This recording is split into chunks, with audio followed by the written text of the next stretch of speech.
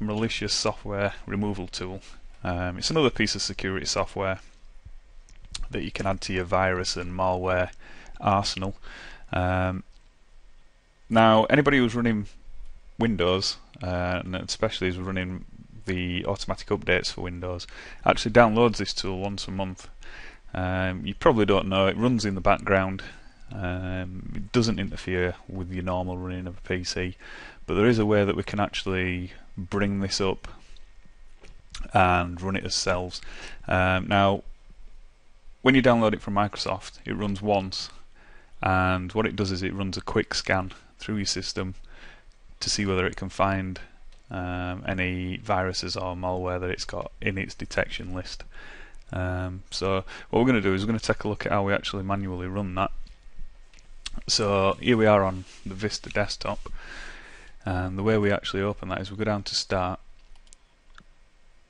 and what we need to do is we need to run the run command, and we need to open the run box. Now you'll see by default on Vista that we didn't actually get that in the Start menu. It wasn't added.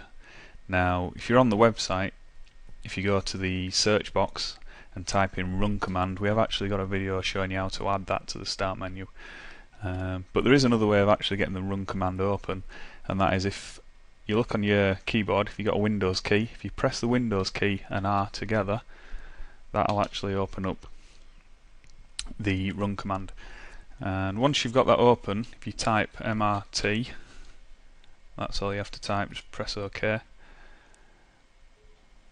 We've got this user account control again, just click on continue. Okay, you'll see here now that we've got the malicious software removal tool open. We're on there on the welcome screen there.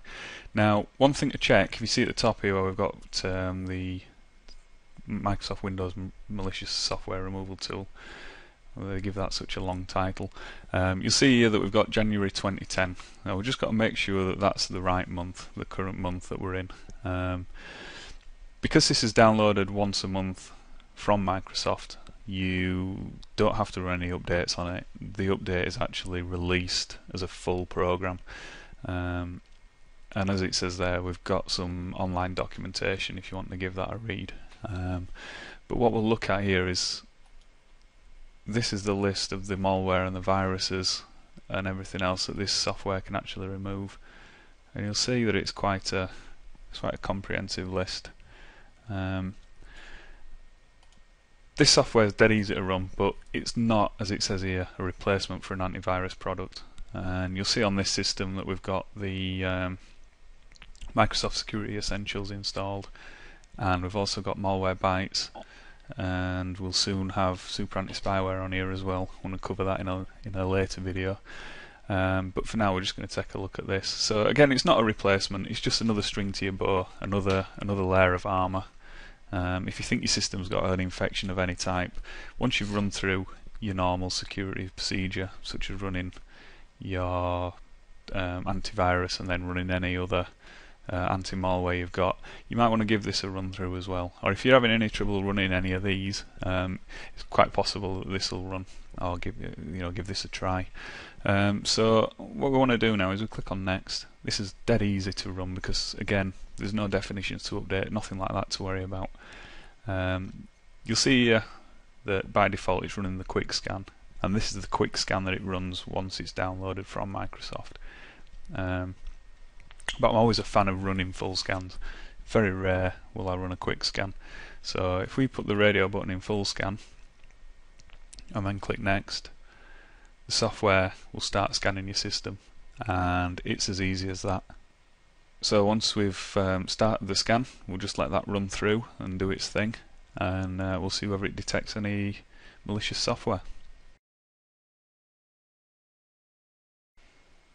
Okay, once the scan's finished, you'll see that we are left with the scan results page, and here we've got a green tick to say that we've the scanner's found no malicious software.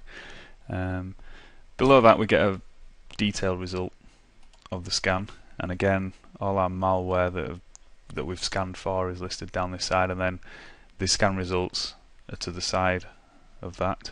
One nice little thing actually in here is if you look down the list, say we were infected by the Win32B nut, and we'll get the the infected showing there. If we left click on BNut, what that does is it takes us to Microsoft's Malware Protection Center, and we get a summary of what Win32 BNut actually is, how it works, the symptoms of the infection, and a little bit of technical information. And then down below that we see that we've got protection information such as prevention, and again it's just a nice little touch and just gives you a little bit of information and maybe help you understand how you were infected and how you can avoid being infected by that sort of thing again in the future. So there we go, that's our look at the Microsoft Windows malicious software removal tool, and I want to thank you for viewing.